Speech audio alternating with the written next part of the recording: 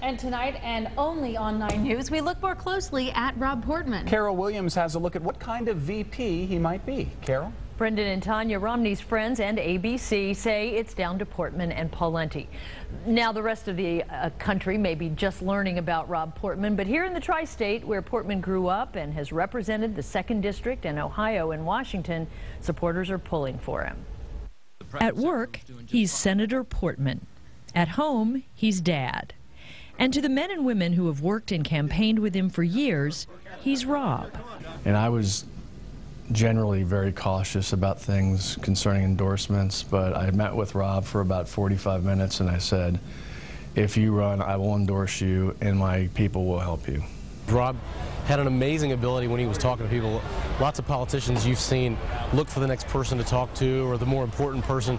Rob would focus on you and on what you were talking about, and I saw him do that. It's an amazing talent Rob's got. I like what Greg said. I think that's very true. I think there are different kinds of people in the world. Some people show up in a room and say, here I am, and other people show up in a room and say, oh, there you are.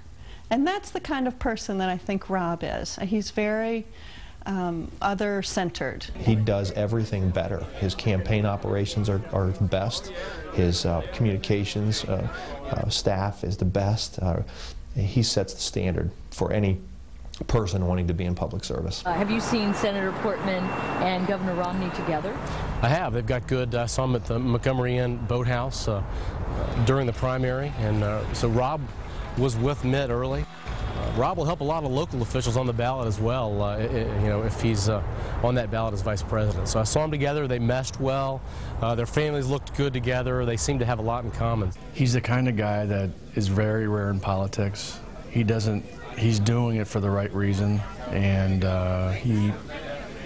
he takes a lot of time to make sure he knows what the issues are.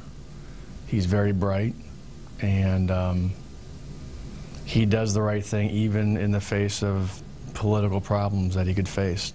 It's special that he's from Cincinnati and from this area because he is so well known to so many people here. What kind of a vice president do you think he'd make? Well, you can imagine I'm a little biased, but I think what people are seeing in Rob right now is a guy who's in public service for all the right reasons, and he has earned the experience, and he has the personal qualities to be effective and to serve in any number of ways. So I think Rob would be terrific. Mitt Romney will be in Ohio for a town hall meeting tomorrow afternoon, and of course 9 News will be in Bowling Green covering that event for you. Tanya? Be interesting if it happens. Thanks, Carol.